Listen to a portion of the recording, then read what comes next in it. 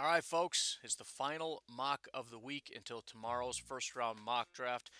If you are not subscribed to the channel, please do so and make sure you hit that bell notification so you don't miss it because I got these coming out every single day. You don't want to miss it when your team comes up. You don't want to miss it when the first round mock comes out every single Monday.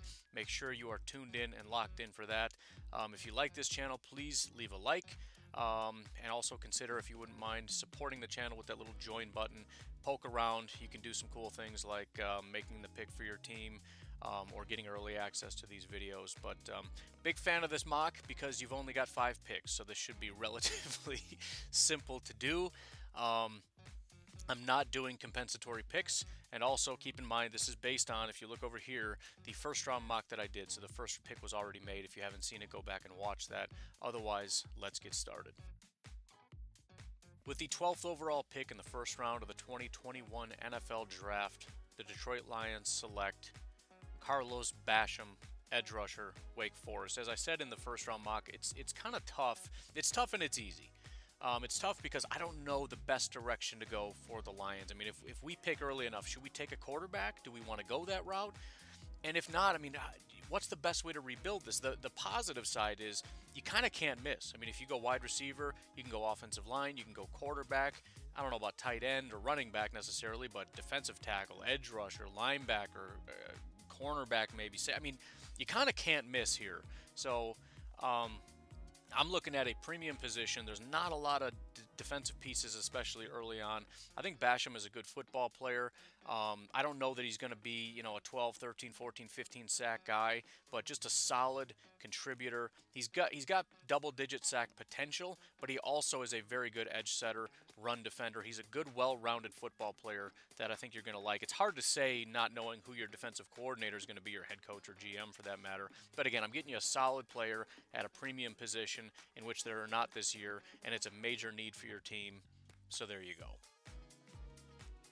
With the 43rd pick in the second round of the 2021 NFL Draft, the Detroit Lions select Amon-Ra St. Brown, wide receiver, USC. Kenny Golladay is a freak. I'm going to keep him. I want to hang on to him. We're going to keep our quarterback. We're going to keep TJ Hawkinson. We've got the running backs. It's a good group, but we're also losing a lot of wide receivers. So we could go the tact of saying, well, we can wait until later and just look for depth, or we can say, let's get depth and a very, very good wide receiver and just be an unstoppable offense. And I'm kind of thinking we should just go that route. Amon-Ra is not, don't be turned off by the fact that Equanimous hasn't been that great of a wide receiver. He's a completely different breed. He's a better athlete. He's faster. He's shiftier.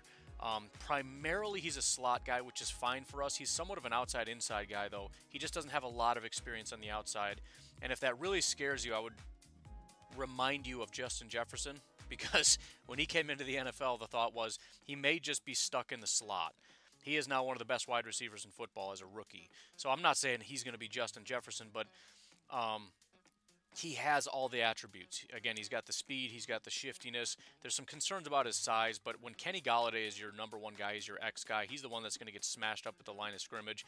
You're going to allow Amon-Ra St. Brown the ability to get some flexibility, to be able to be off the line of scrimmage, to beat the guy across from him. And if that doesn't work out, you put him in the slot, he's still a very good contributor. And he can be that, again, sort of outside-inside kind of guy to just tear up the NFC North. And I know we got a lot of work to do, but it doesn't matter how bad your team is. When you have an offense that gets to be this stacked, you can beat anybody. That's the direction we're going to go with Amon-Ra St. Brown. With the 78th overall pick in the 2021 NFL Draft, the Detroit Lions select Baron Browning, linebacker, Ohio State. It's always painful when we've taken some swings, especially early round swings at a position, and then you continue doing it, especially when you only have 5 picks. But I can't not do it. Jelani Tavai is doing nothing for me. Ragland and Davis are free agents this year. I don't know if we're paying them. I don't know if we want to pay them. We may need to for the sake of depth, but they're not great football players. We have to get better at the position. Baron Browning is coming in. He's 6'3", 240. In 2020, he's actually grading out as a decent cover guy, which, I mean, when you're 6'3", 240, you kind of expect that level of mobility. He's had 12 targets, 10 receptions for 107 yards on the season. He's allowed 1 touchdown, has 2 pass breakups, so not terrible stats. And again, the grades are solid, but primarily he's a really, really good run defender. 84 overall grade this year. It's a massive improvement over last year. Everything has improved over last year. I think if he would have gone into the draft last year, he probably would have been undrafted. This year, stout run defender, solid in coverage. He's got the tools. I mean, granted, a lot of guys have the tools. It's what you do with them. A lot of this is going to depend on who your defensive coordinator and all that is. But again, all that I can do is give you the guy with all the tools you need. He's got a big program, great run defender, coverage ability. Take what I'm giving you and make something out of him.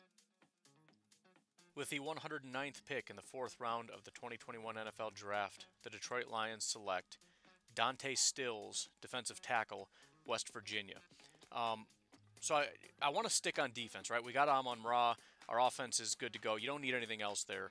We're going to get better up in the trenches. So far we've got Carlos Basham off the edge. Again, stout run defender who's going to be able to help better pressure quarterbacks.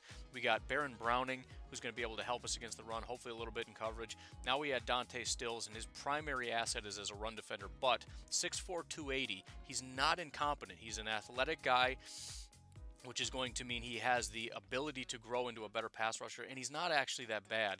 If you look at his raw stats, you say he's got 2 sacks on the season. That's down from 7 last year. He's declining. He's worse. He's trash. He's what, right? That's what the stats say. However, look at the fact that in 2019 he had 18 pressures on 219 attempts. This year, 21 pressures on 235 attempts. He actually got better. He's just not getting the quarterback on his back nearly as much. That's nearly 10%, 21 out of 235. That's not bad for a defensive tackle. So he has the ability to bring pressure. Very stout run defender. That is something that he's been consistently good at from 2018, 2019, and 2020. And so again, we're getting better in the trenches. We've now improved pass rush, even if it's marginally across the trenches. And again, bringing in a linebacker to help out along the defensive side of the ball. Hopefully, and again, if we can get this offense going at a real high clip, and again, it all comes down to whether we keep our OC as the head coach or whatever. If we can keep this offense going, we just need a competent defense. There's a lot of teams out there, Packers, Seahawks, etc., that are succeeding with great offenses and competent defenses. That's all we need. That's all we're going for. Dante Stills in the 4th round. Finally, with the 140th pick in the 2021 NFL Draft, 5th round, last pick, the Detroit Lions select Mark Webb, safety, out of Georgia. I haven't really addressed the DBs. We clearly need to get better in that regard. I think one of the single biggest things that can make a difference for this team is if Jeff Okudah can make the leap that we need him to. Because right now he's one of the worst corners in football, but he has the potential to be one of the best. If he can make that jump from one of the worst to one of the best, night and day difference for this team. That's already improving based on what we've done, and hopefully, again, the coaching change by itself. Because I think the reason I keep bringing that up is because I think you guys are more talented than the production being put on the field. And I think everybody kind of understands that. The coaching is pathetic. If you get a competent coach, you're already an improved team. You take the guys that you have on the field already, like Okudah, you make them better, you're an improved team.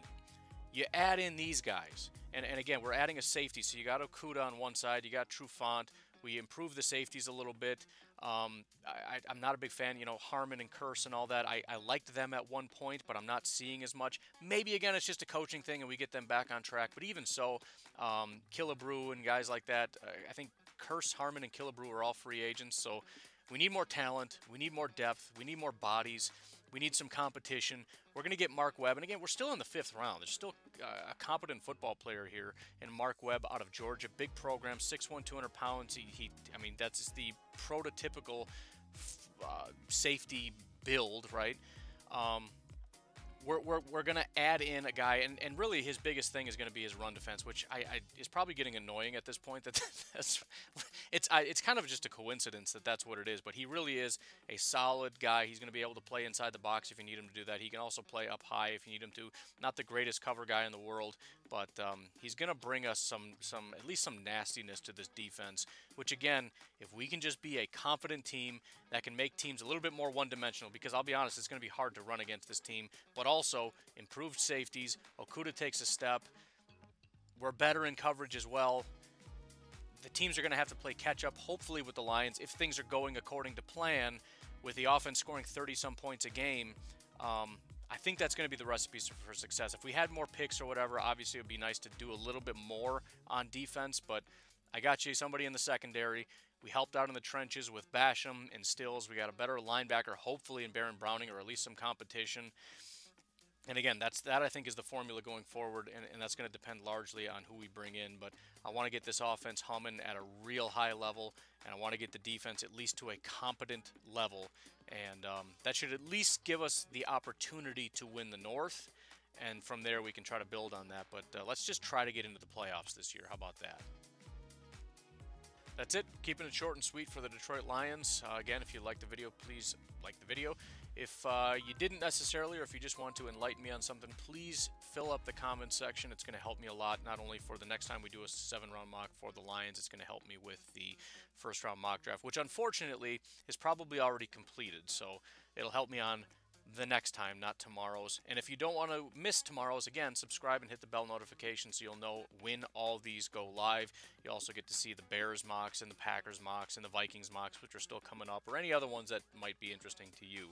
So I appreciate all your support, and I hope you'll be sticking around because we got a lot of work to do for the draft coming up.